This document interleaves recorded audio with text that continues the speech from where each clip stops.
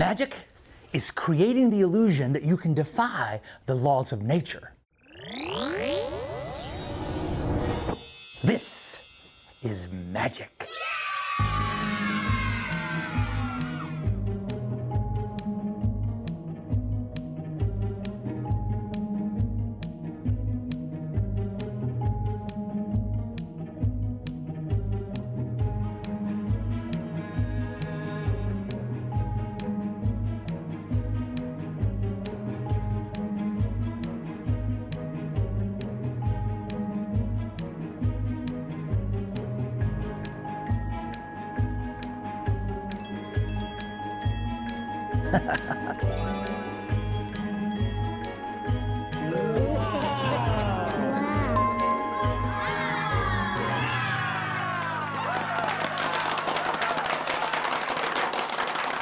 Magic is creating the illusion that you can defy the laws of nature. Science is the study of how the natural world works. This is science. Rock, paper, scissors. Rock, paper, scissors. You ready, bad boy? Here we go. Da, da, da. Ready? Winner, winner, chicken dinner. Da, da, da, da. Are you ready? I win again. I am a winner. I am a winner. Want to play again?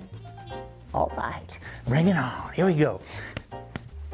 I win. I win again. You want to play again? Okay. Yeah, me too. I want to play. I want to play again. Ooh, I win again. Want to play again? Okay, fine. I win again. Hey man, you bored? Yeah, me too. Wish I had somebody better to play rock, paper, scissors with. Nothing personal. I'll bet I could create a simple computer program to play against. Now, let me think about that for a second. Of course, the best tool for that is computational thinking. So, what is computational thinking? Computational thinking is a logical problem-solving process. It helps us look at problems differently than we normally would. If we specifically want to use a computer to solve our problem, there are a few things we need to do. We have to look at our problem and then solve it in a way that makes sense to the computer. Oh yeah! We have to organize and analyze the information we're given. We have to break our big problem down into smaller problems. We have to look for patterns in our problem that allow us to create solutions with algorithms. An algorithm is just a series of ordered steps that are used in a computer program. As we plan, it's easier if we try to represent information through things such as flowcharts, models, and simulations. Finally, as we come up with a solution for our problem, we try to make it as efficient as possible. That means we don't want the computer to do a lot of extra work, even though it probably won't complain. Let's go ahead and break my rock, paper, scissors problem down into smaller problems.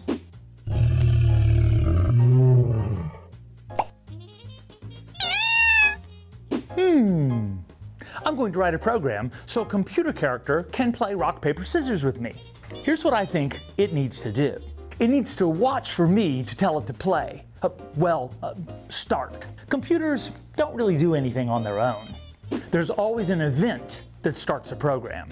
After it starts, the computer character needs to decide whether it wants to shoot rock, paper, or scissors. Then the computer character needs to say what it decided. Finally, the computer character needs to show what it decided. Now I need to look for patterns. Let's look at this to see if anything repeats. First, I tell it to start.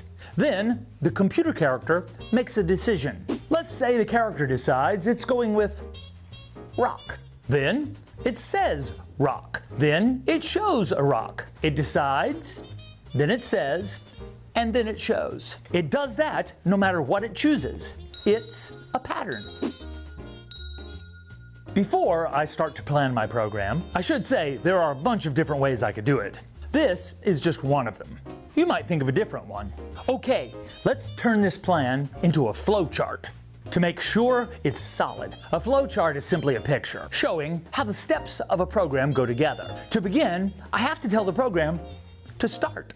Next, the computer program will make its decision using a random number. That's either 1, 2, or 3. That way, I don't know what it's going to pick. If the number is 1, the computer character will say rock. Then the computer screen will show a rock.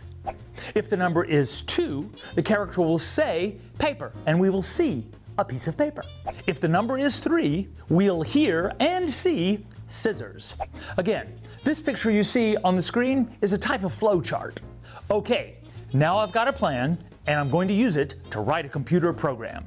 Let's talk about coding or programming for a second. Earlier, I thought about solving my problem using regular language. I didn't actually write any code, but I did come up with a plan. This is called pseudocode.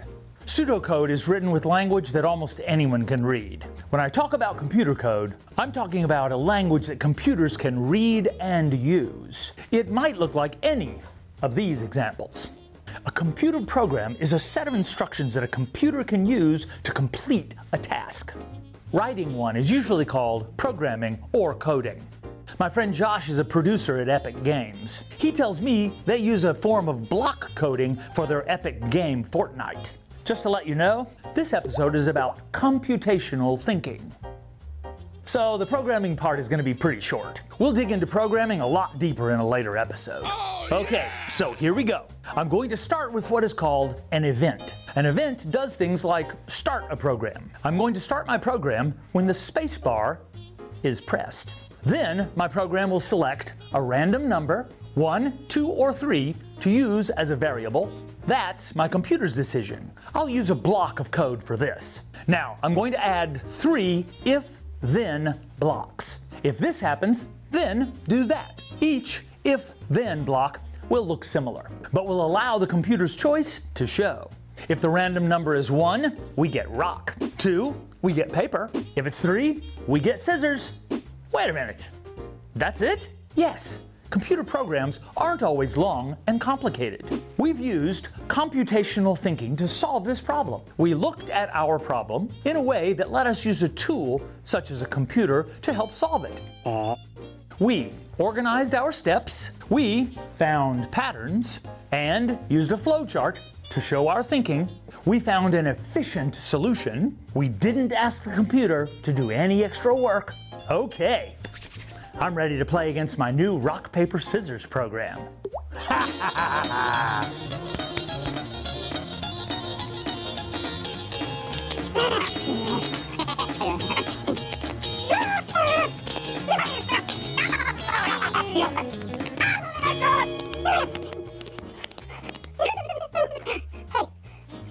Hey, Rock, wanna play?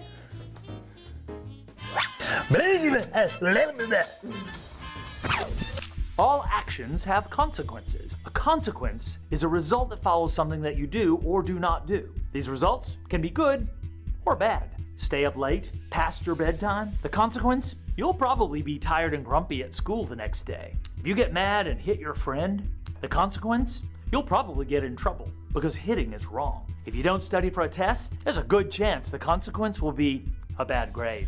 If you had paused to think about any of these, you'd have seen the outcomes and you could have changed your behavior. Want good outcomes?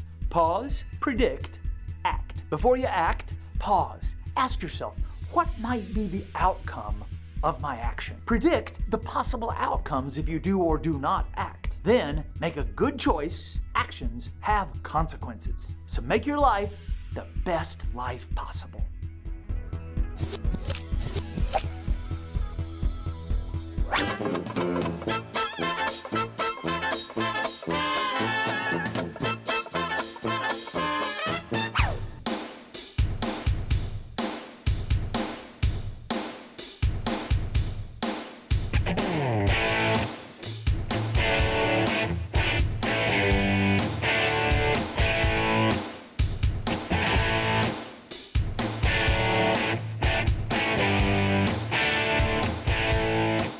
Major funding provided by Jason Isbell and Amanda Shires, Lions HR, Northwest Alabama RC&D, Keep Alabama Beautiful, Derek Thornton, Alabama Soil and Water Conservation Committee, and Lawrence County Soil and Water Conservation District. Steve Trash Science is available online at stevetrash.com.